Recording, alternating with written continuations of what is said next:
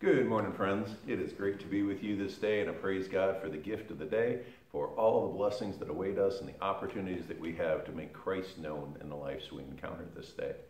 So if you got your Bible with you this morning, we're going to continue our journey through 1 Corinthians. We're in the 7th chapter. We're going to be picking up at verse 25. And thus far, this chapter has focused on the element of sexual relations.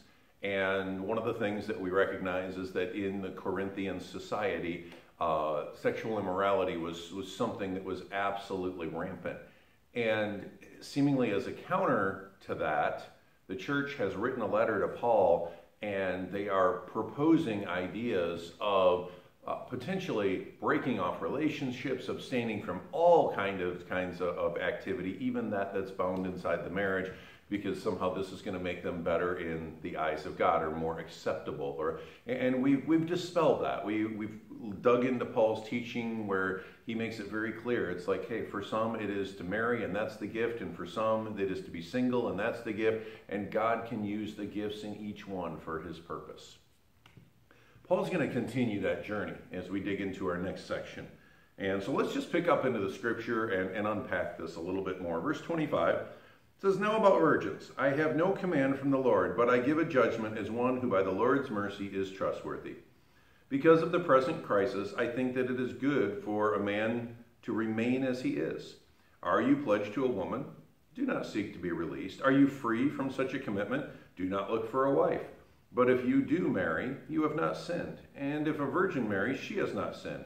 But those who marry will face many troubles in this life, and I want to spare you this." So what is Paul saying again? He's saying, I want you to stay as you are. I don't want you jumping and saying, well, it's better to be married, that'll make the Lord more pleased, or it's better to be unmarried, that'll make the Lord more pleased. And Paul's just encouraging, stay as you are. Don't go looking for it. He's saying if it shows up, don't avoid it. Don't hide from it. If that's where your life is leading you to be united in marriage, then embrace that, and then see how you may serve the Lord your God with all that you have.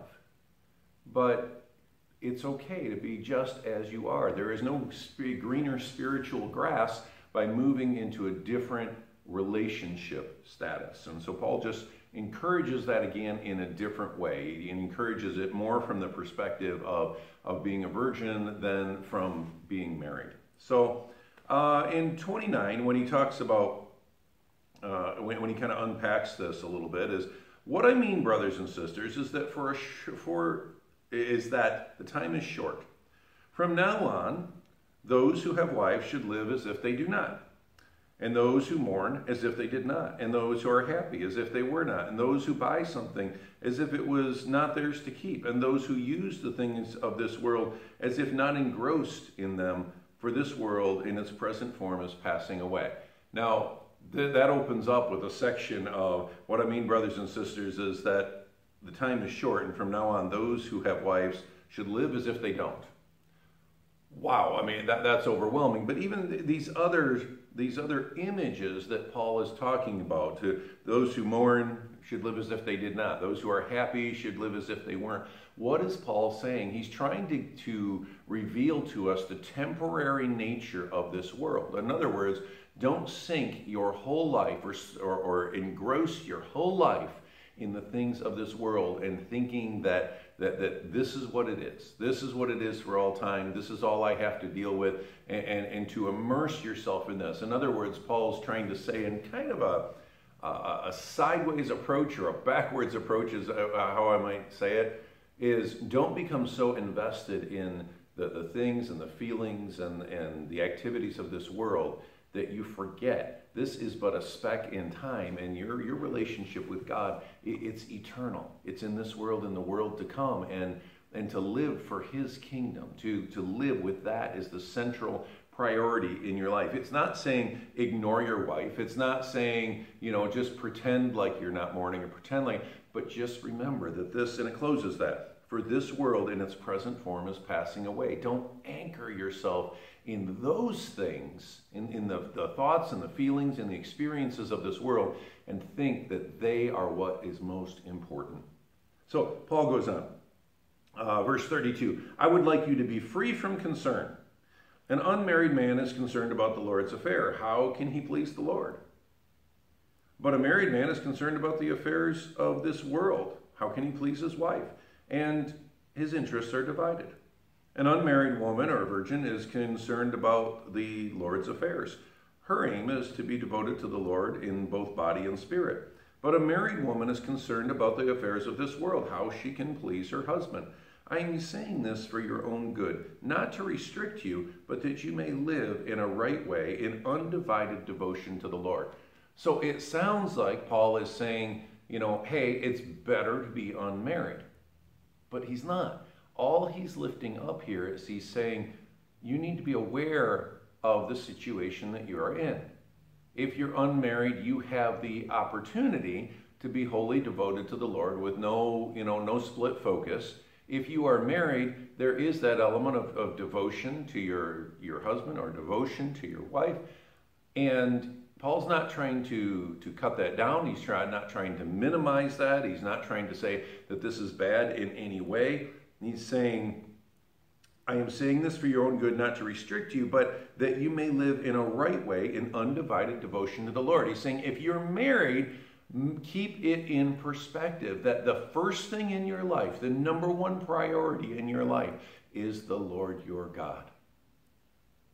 And sometimes in this world, we as Christians are tempted to say, okay, I mean, I'm married, you know that. My spouse comes first, before all else. Not before the Lord. My relationship with the Lord has to be primary. And if it's not primary, I've got a problem. I got a problem with my priorities, but I also have a problem in my marriage relationship, in the sense that the Lord and the Lord alone is the one who gives me strength to be the man that I need to be for my wife. And when we think about that, if we have those relationships reversed, then, if our spouse is first and the Lord is second, then we put all our energies toward our spouse and our focus toward our spouse. And then when we come up against challenges, the Lord becomes our rescue plan. The Lord should be our strength in every moment. And so Paul's just trying to unpack this and say, if you're single, I don't necessarily want you to get married. If you're married, I don't want you to be single.